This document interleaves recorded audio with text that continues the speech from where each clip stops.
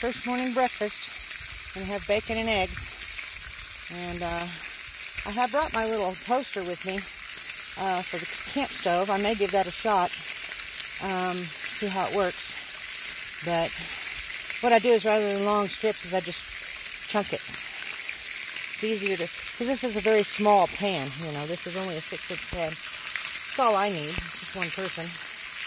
But I already made my coffee and put it in the thermos. But that's the breakfast for this morning. I had a fire last night. I'm going to have another one tonight. I ended up right over here next to a, like a spring or a seep. Probably didn't have to bring as much water as I did. But at least now I can have water to bathe. I'll strain it, and then I'll run it through my Soria filter and stick it in my camp shower thing and hang it in the sun, so that I can have a shower. Real pretty here.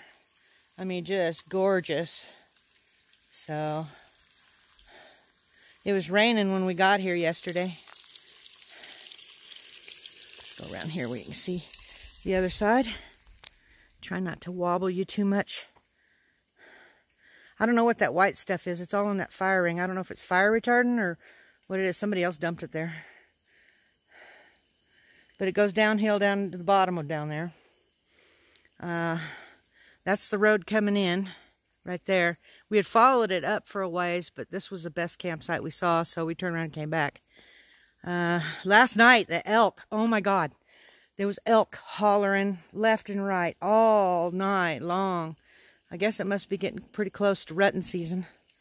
So, anyway, it's been super cloudy, so I'm not getting a lot of cell phone charging going on, which kind of sucks because my tablet there, I have a bunch of books on it, and it's only to 23%. All morning long, it's only gained 5% because of all the clouds. If you look up, it's nothing but clouds. So, hopefully get some, whoops, don't want to burn my bacon. Hopefully get some sun in a little while. It's been coming in on and off, you know, sun for a few minutes and then cloud and then sun. But anyway, that's my first morning breakfast, bacon and eggs, in this beautiful setting. Absolutely gorgeous. I don't know if in the heat there would be mosquitoes, but it's kind of cool right now. It's in the 70s. So, really, really nice. I'm not going to give you a shot of me because I'm still wearing my pajama bottoms. And they're fuzzy ones with little butterflies all over them.